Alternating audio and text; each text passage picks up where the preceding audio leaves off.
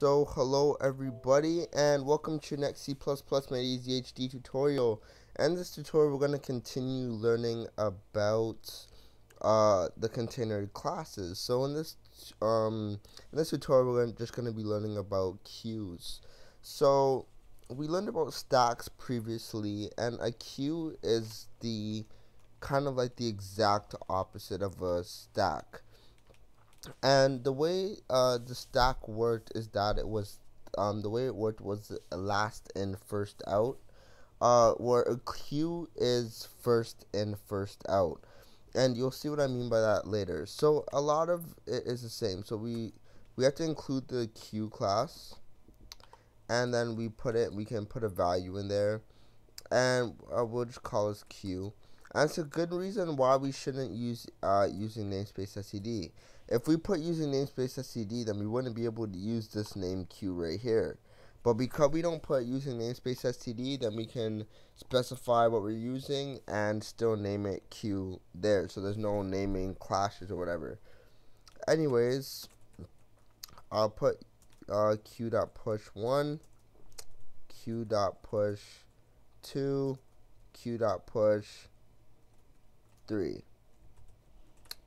Okay, so now let's call stdcout, and we're gonna call q.front.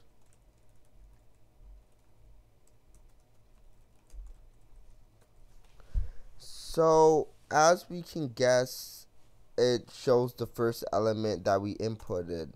So if you want to think of a queue, you can think of a queue as a line or something, right?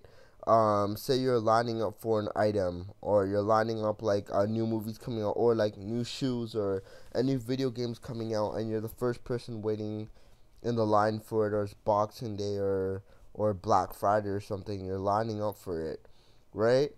So the queue is like a line. So if you do q dot front, this is the front of the line, right? So this is the first person or whatever.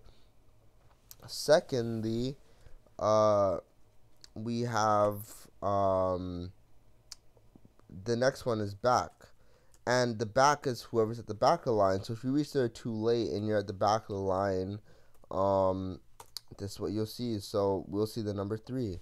Oh, sorry, let me run that again. So as you can see, we see the number 3. Okay, so what are some uses of queues and whatever, right?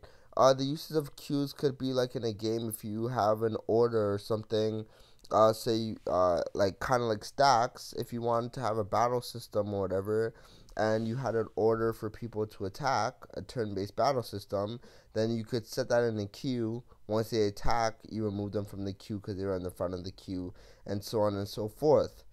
But now let's look at the biggest difference between a queue and a stack.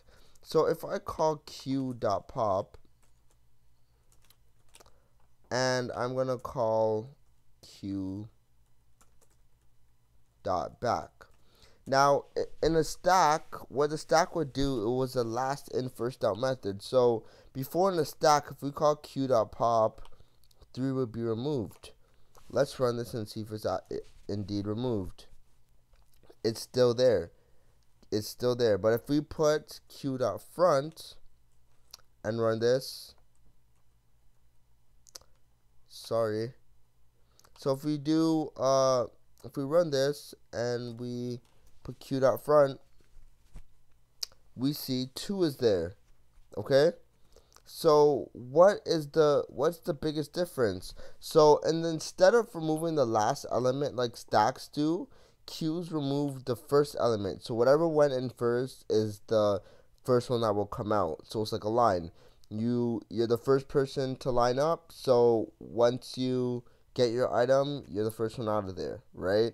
And that's the way queues work. So they're exactly like stacks, but stacks remove what's on the back of the list, and queues remove what's at the front of the list. So that is the main difference between the two.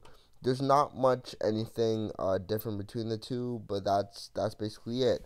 So I'm going to end this tutorial here. I think you got the gist of it. You can practice it and stuff like that, but it's really not too hard to grasp. So I hope you enjoyed it. Thanks for watching. Don't forget to comment, rate, and subscribe.